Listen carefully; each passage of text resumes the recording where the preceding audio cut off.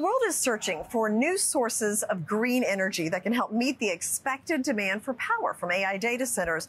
One company with a possible solution is HNO International, who's working on hydrogen-based clean energy. And with me is the chairman and CEO, Donald Owens. Great to see you again. Thank you very much, Jane. Thanks for being here. Yeah, and I know you and I have talked about the challenges of hydrogen energy. What are those? How do you plan to overcome them? Okay, very good question. In fact, the main challenges with hydrogen adoption is availability, because hydrogen right now is not really available anywhere, and then some of the costs.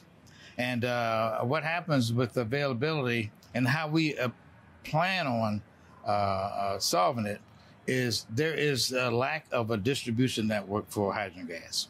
Most of the time, it's all manufactured in one central location or 2 or 3 central locations, and those central locations do not allow it to be distributed. What we are really trying to do is build a hydrogen infrastructure, and so the way we're going to solve it is that part of the problem is the fact that you have such high transportation costs with the model that is being used now.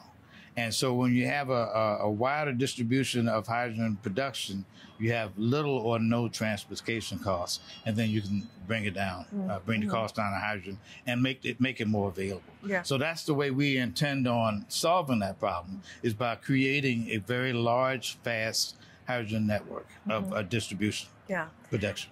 And then what makes HNO different from some other companies in the hydrogen industry? Very good. What happens is most people or most companies that are in the hydrogen business, and what makes us different is that we have decided to build and focus on a distributed network.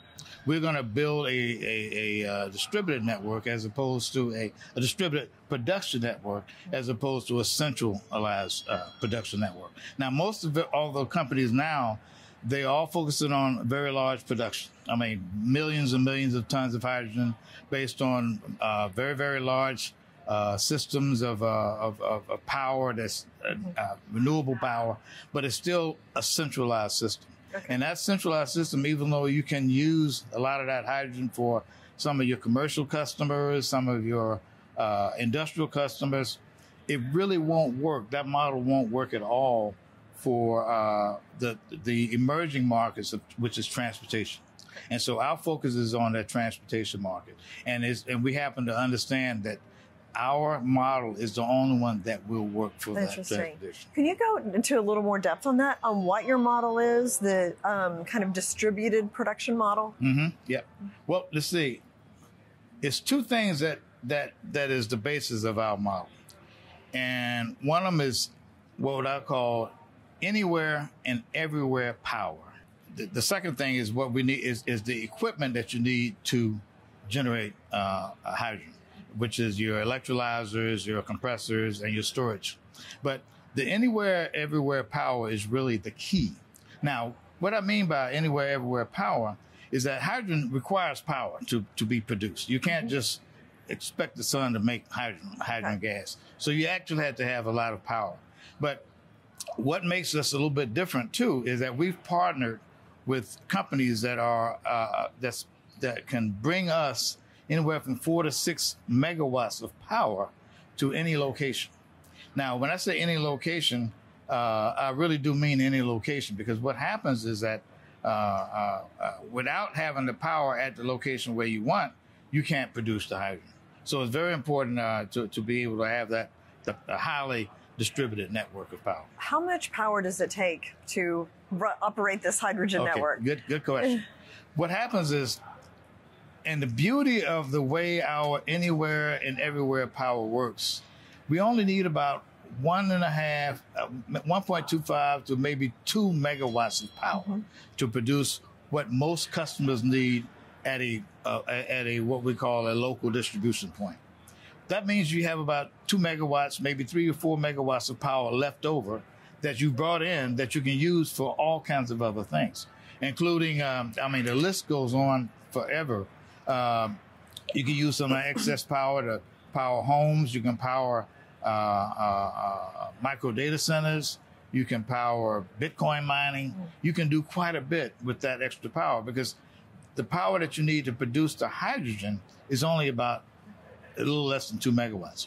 But our whole system and our whole anywhere, everywhere power system means you can bring at least 4 to 6 megawatts wherever you are. Wherever the sun shines, you can bring in that kind of a power. And with that extra power, you can do a lot of other things. Who are your customers? Our main customers, the hydrogen market has a lot of customers right now. Existing customers are mostly refineries, some of your industrial processes, some of your very large commercial uses for ammonia and stuff like that. But our customer is the emerging market. It's the transportation market. Things that include applications like buses, vehicles, Class 8 trucks, marine applications. But all of those applications will not fit the model that is out there now, which is the centralized model. That model has to be what we are currently doing, which is this distributed model. So our customers is that transportation model, because in order for those customers to be able to effectively use the hydrogen cost has to be low. And because otherwise it won't make sense to use hydrogen because the cost is too high. And whenever you involve transportation of hydrogen, you increase the cost. Yeah. So that's what our customers are principally. And you recently did a deal with a Texas utility, right? Was that like a partnership, or who was that with, and how does that work? Yeah, actually, it wasn't exactly a utility, but what it is a transportation company. It's a company that also leases Class 8 trucks, because their whole model is they want people to be able to start doing things, shipping, et cetera, with hydrogen because it's clean. But in order to do that, you have to have some pretty decent costs of your fuel, because it needs to be commensurate with what it costs for diesel. So, but our since we're able to get our costs down so low, we were able to contract with them for them to buy all the hydrogen that we can make. And in fact, now that we have, in fact, that's down in outside of Houston, a place called Katy, Texas. But we're also going to be doing another deal with them right outside of Dallas, because they have a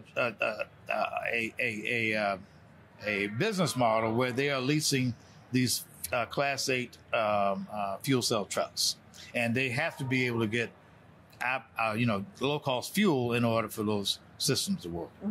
And then explain HNO's kind of role in the transition to clean energy. What's the future for the company? Okay.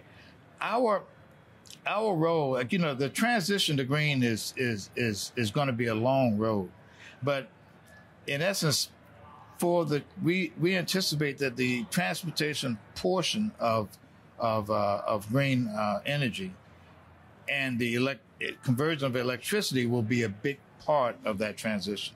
What HNOI is planning on doing by developing this network of distributed hydrogen is to kind of lead the way to show people how it's done and how it can still be profitable.